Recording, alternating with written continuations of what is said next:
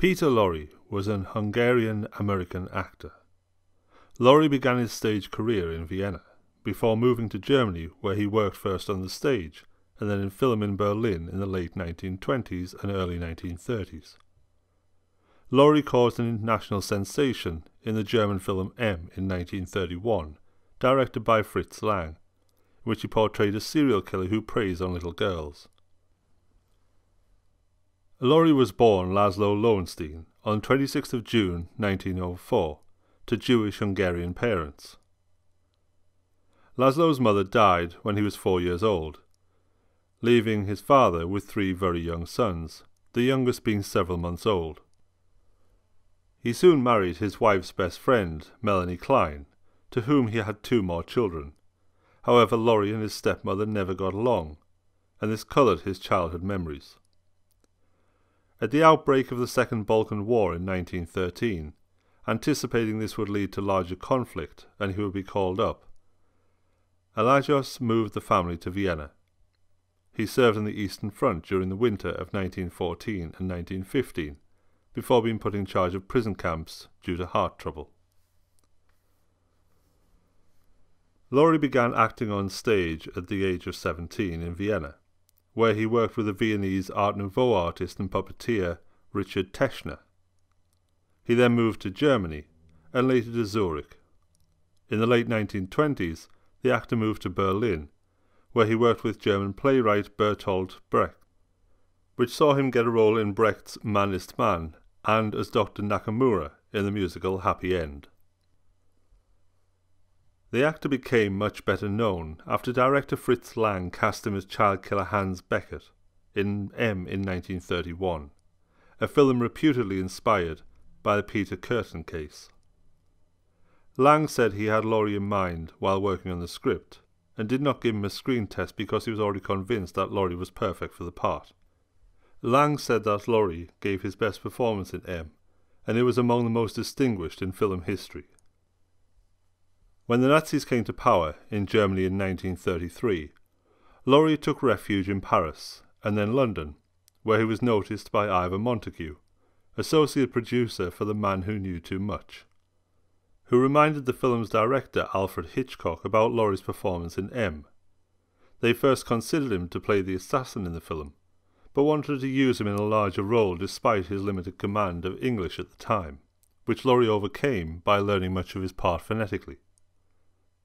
After starring in 2 American films, Lorre returned to England to feature in Hitchcock's Secret Agent in 1936. Lorre and his first wife, Celia Lovsky, boarded a Cunard liner in Southampton on the 18th of July 1934, to sail for New York a day after shooting had been completed on The Man Who Knew Too Much, having gained visitors' visas to the United States. Lorre settled in Hollywood and was soon under the control of Columbia Pictures, which had difficulty finding parts suitable for him. After some months employed effectively for research, Lorre decided that Crime and Punishment, the 1866 Russian novel by Dostoevsky, would be a suitable project for himself in the central role. Columbia's head Harry Cohn agreed to make the film adaptation on the condition he could lend Lorre to Metro-Goldwyn-Mayer, possibly as a means of recouping the loss that Lorre had not appeared in any of the films so far. For MGM's Mad Love in 1935, set in Paris and directed by Karl Freund, Lorre's head was shaved for the role of Dr. Google, a demented surgeon. In the film, Google replaces the wrecked hands of a concert pianist with those of an executed knife-throwing murderer. An actress who works at the nearby Grand Guignol Theatre, who happened to be the pianist's wife, is the subject of Google's unwelcome infatuation. Lorre followed Mad Love with the lead role in Crime and Punishment, also in 1935. Returning from England after appearing in Hitchcock's second picture, Secret Agent, in 1936, he was offered and accepted a 3-year contract with 20th Century Fox. Starring in a series of Mr. Moto movies, Lorre played John P. Marquand's character, a Japanese detective and spy. Initially positive about the films, he soon grew frustrated with them, saying the role is childish. He twisted his shoulder during a stunt in Mr. Moto Takes Vacation in 1939, the penultimate entry of the series. In 1939, he attended a lunch at the request of some visiting Japanese officials. Lorre wore a badge that read "Boycott Japanese Goods." In late 1938, Universal wanted to borrow Lorre from Fox for a role ultimately performed by Basil Rathbone in Son of Frankenstein.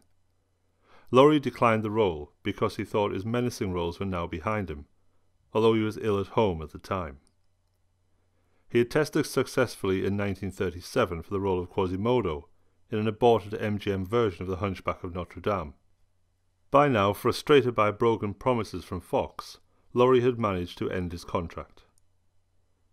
After a brief period as freelance, he signed for 2 pictures at RKO in 1940.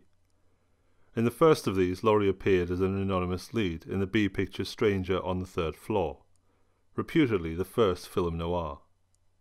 The second RKO film was You'll Find Out, a musical comedy mystery which co-starred horror actors Bela Lugosi and Boris Karloff, as well as band leader Kay Kaiser. In 1941, Lorre became a naturalized citizen of the United States. Director John Huston effectively ended a period of decline for the actor and saved him from more B-movie pictures by casting him in The Maltese Falcon. Despite Warner Brothers being lukewarm about Lorre at first, Huston was keen for him to play Joel Cairo. Huston observed that Lorre had a clear combination of braininess and real innocence and sophistication. He said he's always doing 2 things at the same time, thinking one thing and saying something else. Lorre himself reminisced fondly in 1962 about the stock company he found, working with Humphrey Bogart, Sidney Greenstreet and Claude Rains.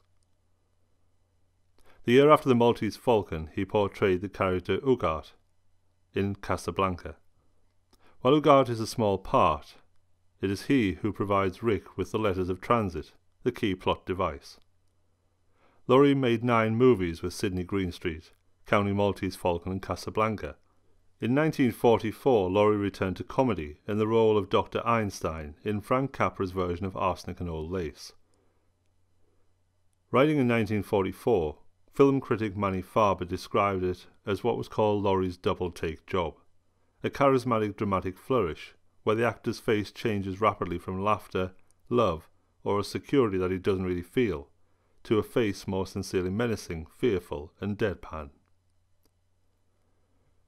Lorre's last film for Warner was The Beast with 5 Fingers in 1946, a horror film which he played a crazed astrologer who falls in love with a character played by Andrea King.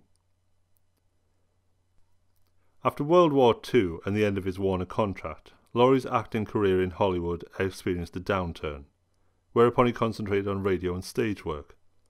In 1949 he filed for bankruptcy. In autumn 1950 he travelled to Germany to make the film noir De Vorlin, which Lorre co-wrote, directed and starred in. In February 1952 he returned to the United States, where he resumed appearances as a character actor in television and feature films, often portraying his creepy image.